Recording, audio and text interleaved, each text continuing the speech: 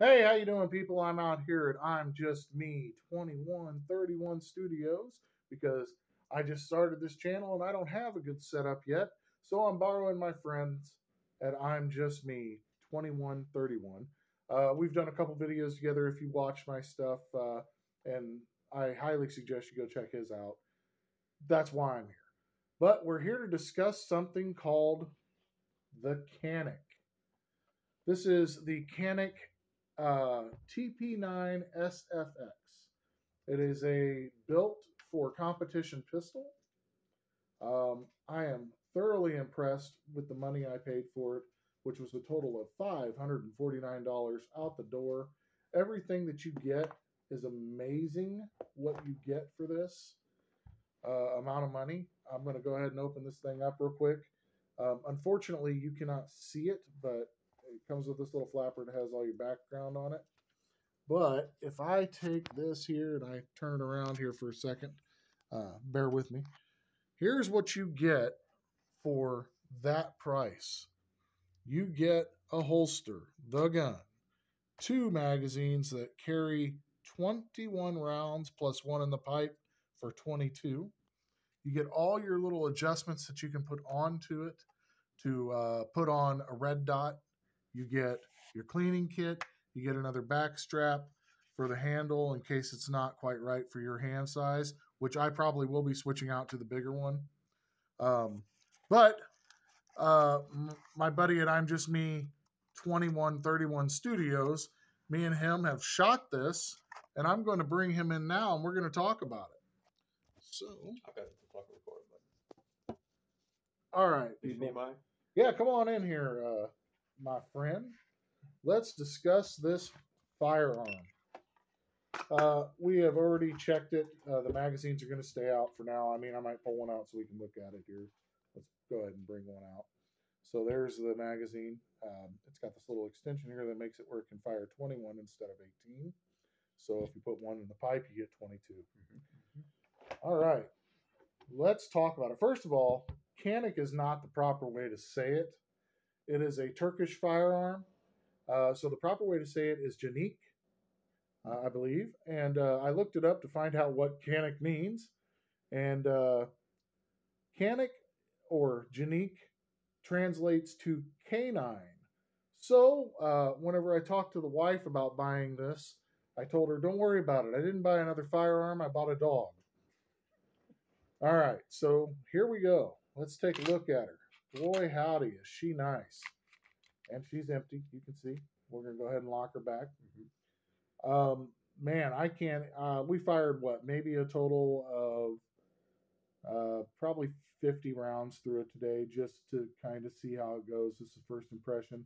He's going to cut the video on the firearm part and send it to me so I can attach it to my YouTube channel. Mr. 38 Special. Please make sure you like and subscribe so you can help me out. And then also check out his channel right here. I'm Just Me 2131. I would greatly appreciate it. I know he would too. And I'm telling you, he's got a lot of content right now that it's great to go through.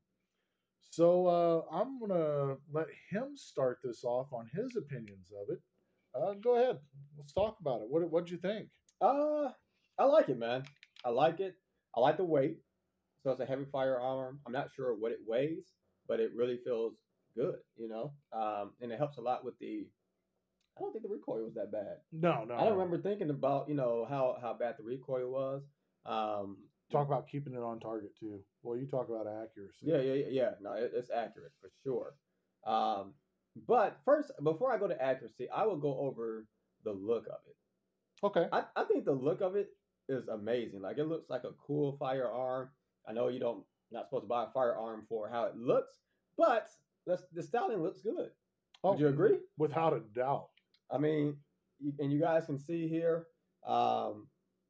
it just looks good. It's a good looking firearm. One thing that I did enjoy, and it's different for me, but I love this magazine release. Like the way it protrudes, yes, is so cool to me. Well, again, like I said, this thing's set up for competition shooting.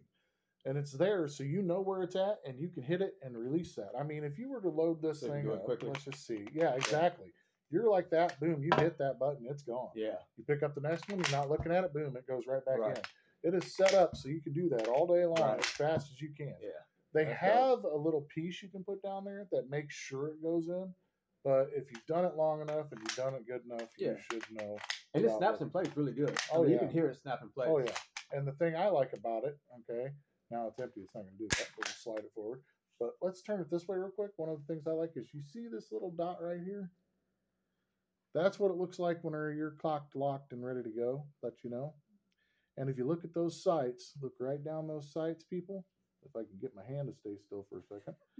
You look down those sights right there, and you see that little lighting, that perfect little red dot right there. Dope. And that is something I absolutely love about this firearm. Let me see if I can get it on mine. You just got a flash of it. Well, you know, I'm about blind as a bat right now. Let me see. What dot are you talking about? When you look down the firearm. Well, right here? No, right there. So I pull that trigger. It's gone. Oh. That's to let you know it's cocked. It's ready to go. It's got that sight, like I said. It's got that. Now you can see that little red dot. I hate doing that towards the camera, but there you go. Okay. Amazing firearm for. I think it was $450 with tax and everything, and ended up $550 out the door. And I do know it was actually $549 and some change, but I'm going to call it $550. And without a doubt, it is one of the more expensive firearms I have ever purchased as far as a pistol goes. And Canik, you did it right. This is phenomenal. Also, the thing you were talking about in this box, it has some adjustments that you can remove these. You can make it smaller if you want to. Okay. So it's not as protruding. Yeah. But honestly, just that slide alone, man. There you go, locked in place again. Go ahead, continue with your review. So I think it's important for I do want to show them this here because and you can go to the side if you want to so people don't see it. You're good. So I want you guys to see. I'll edit mine out. Where is the camera? You're right there. All right, so I want you guys to see what he's referring to is this red dot right here. Okay, right where my finger is. Now, when you pull that trigger, we are empty. You pull that trigger, and it's gone. That is impressive. I mean, because you really, I mean, if you have your gun just sitting around the house, and you need to know if you have one in the chamber or not, I mean, that's important. You know what I'm saying? Like if you have multiple firearms and you're like, man, I can't remember if I kept this one loaded or not. That's a good indication. Okay, I'm gonna do it right here. So what he's referring to, you guys can see without a doubt, phenomenal. Right here, there is a red indication that the firearm is ready to go. And as soon as you pull that trigger, it goes away. That means that there is nothing loaded, that the firearm is not loaded. And you pull it again. Now, and I would assume that if there's ammo, if the magazine is in, it would just, you know, as it loads, it would just stay red. It would have that indication. Yeah, every time you fire and it reloads, it'll bring that up. Yeah. However, the term you're looking for is not that it was not loaded. It means that it's not cocked or in the chamber. Okay, gotcha. Or it shouldn't be. Right. Put it that way. But again, safety rules. So what do we do to find out? Well, you do a push check.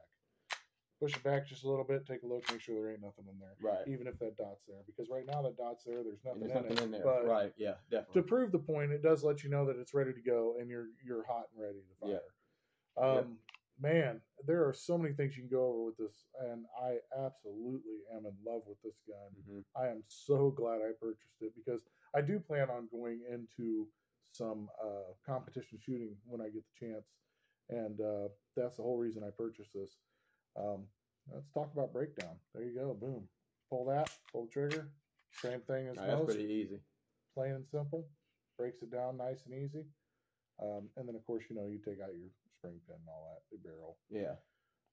Just phenomenal firearm, especially for the money. And show them one more time. So what are you pulling down? Oh, okay. Right there, you got these two little levers right there. It's on both sides, right? Yep, both sides. Pull down, pull the trigger. She's good to go. That's nice. And, yeah, just and as you see, it pretty much goes back together fairly easy. You just get her back lined up where it needs to be, slide her back, and she's good to go. Let's talk about pullback on it. Let's talk about the trigger pull itself. Mm-hmm. So we're going to go here, do the trigger pull. There's your wall, fire, reset right there. I didn't even really move. Unfortunately, you couldn't see it because my big digit and I'm a little awkwardly paused right now. But let's do it again. Fall, fire, reset right there. Yeah, no, that's impressive. Boom, boom, boom, boom, boom. And one thing I did like about it, the trigger pull feels good. That wall, I mean, it's so easy to get accustomed to it. Like, you know, you pull that trigger, you find that wall, and then you, of course, aim, shoot, and then you pull it back out. I mean, and it's accurate. You know what I'm saying? And you will see how accurate when he sends me the copy of our shootings on it. I couldn't believe it. I pretty much almost took out the whole center. So, yeah, just phenomenal firearm. Man, I can't think of anything bad to say about it. Yeah. It had one time when he was shooting it that it did what would be called a stovepipe. But I honestly think that was either because it was the first time we'd fired it, or he limp wristed it. Something. Yeah. But, man, I'm telling you what, get out there and get one. They say that you can't buy accuracy. Well, I'm here to tell you, maybe you can. Yeah. I mean, I'm a fairly accurate shooter. I'm not horrible in any means, but I was totally flabbergasted. Good job, Canik. Yeah, and I'm gonna go back to the front and rear sight real quick. The fact that and again, what's the term? Is it highlighted? Is it the front sight? It's a fiber optic. So fiber optic, the light hits it, it lights it up. Yeah, like that is. I want you guys to see that. That is so dope. And that's what the Hellcat has, but it's not red. It's it's green or highlighted as opposed to. It may not even be a fiber optic like this one is here. Well, again, one of the things that this thing comes with is you have these little plates. Yeah. They're all different numbers. These little plates are all different numbers, just so you can see those. You would remove these two screws here, take that out, put on your plate, screw it into place, and you can attach red dots, scope, whatever it is you want. So you can be even more accurate if you are a red dot guy. I am, again, an iron sight guy, so I probably will not mess much with that unless competition shooting starts becoming something I'm really doing all the time. Then I might consider going to a red dot or something. But for now. How do you put those on? Well, they have these two little screws here, and it comes with a little kit that has the tools in it. It just goes on top of it? Yep. Okay. You'll remove it. You'll put it on there. You'll screw it down. Then you'll put your red dot on, which will come in this little kit. I'm trying to open it gently because it is just a little piece of plastic, and it will fly everywhere. But this little kit comes with the other sized mag releases. Okay. Comes with a little tool to remove all that stuff and tighten it down. Comes with this charging handle. So if you wanted to, you can even attach this charging handle to your slide, and you can just pull it back like that. You don't have to grab it with two hands. Gotcha. That'd be nice. Amazing little firearm, and it comes with extra little fiber optics. So if I wanted to, I could even change them out. See, I don't know if you can see those, but there you go. Yeah, they're little fiber optics. If I wanted to, I could change out that red one and readjust it. Like I said, again, man, for the price, you can't beat this thing. Yeah. I'm going to say that, dude, you can tell by the smile on my face when he shows you the shooting. I was happy with this firearm. You tried to hold it in. Oh, yes, I did. Yeah. But without a doubt, good purchase. Highly recommend. Highly recommend it. Might be one of those things where Canik might start replacing my Tauruses. I doubt that, Taurus. I doubt it. Hey, Taurus, if you're watching, you can sponsor me. I'll let you. So what is this here for? What's that, bud? Here, so this is your hammer release, but what is this one for? That's your release to slide the thing in the battery. Slide the, excuse me. Well, that's what this one here is for, right? That the right No, side. when you pull it back, lock it in place. Oh, okay. Got you. Okay. It's just Yeah, I part was of it. pulling over here. Okay, I got you. It's just part of it. Yeah. I don't know what got in my throat there, but All right. so without any further ado, please watch my channel. Please watch his. You know, like, follow. The more likes and follows we get, the bigger we get, and the happier we are. And we say thank you to you.